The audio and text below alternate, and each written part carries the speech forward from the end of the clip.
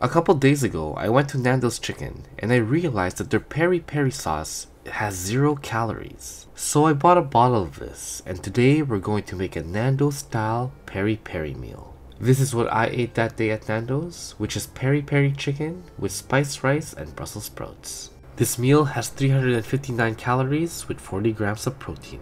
First, we're going to make the peri-peri chicken. This has a prep and cook time of 20 minutes. This is 750 grams of boneless, skinless chicken breast. We're simply going to cut this into cubes. This should take you no longer than 5 minutes to do. Now, I'm not going to come up here and start talking about how this chicken is as good as NANDO'S chicken, because it's not. There's no skin, no oil, and not flame broiled, but it does have the peri-peri flavor. After the chicken's been cubed, we're going to add in salt, pepper, and a couple spices, and of course our NANDO'S peri-peri sauce. We're going to mix this thoroughly until the color changes, and you have a choice to let it marinate or just cook it right away. I placed this evenly on an aluminum foiled tray and I broiled it in the oven for 10 minutes. Your broil setting should be around 500 degrees Fahrenheit. After 10 minutes, this is what the chicken looked like. Now we're going to make the spiced rice. This is a prep and cook time of 25 minutes. With our converted white rice, we're going to add in our garlic powder, salt, cumin, turmeric, and Italian dry herbs. Then, we're going to top this all off with chicken stock. If you can't find converted or parboiled rice, you can use basmati as a substitute. This rice will be cooked in a rice cooker and we're going to set it and forget it. While our rice is cooking, we're simply going to cut this bell pepper into 1/4 inch cubes. In the NANDO'S spiced rice, the bell peppers is cooked in with the rice.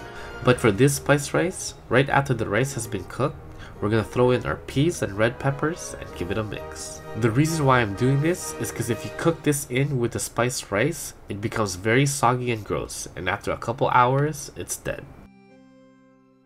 Finally, we're going to make our Brussels sprouts. This is a prep and cook time of 40 minutes. In this bowl of Brussels sprouts that has been cored and cut in half, we're going to add in our olive oil, garlic powder, and salt and pepper.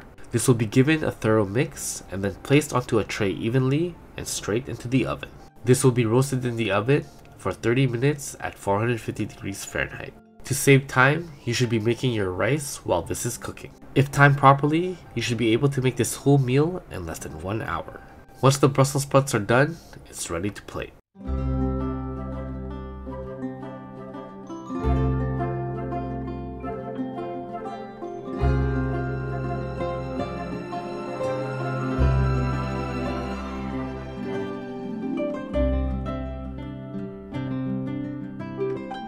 Alright, so here's our peri-peri meal after it's been microwaved for 2 minutes. Again, I'm not gonna come up here and say that this chicken is better than the NANDO'S chicken, because it's not. This is obviously a healthier version.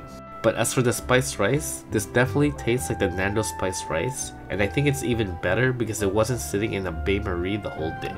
And as for the Brussels sprouts, it's obviously not as good because it's better when you're eating it right when it comes out of the oven roasted. But it still tastes good, the texture's just not there.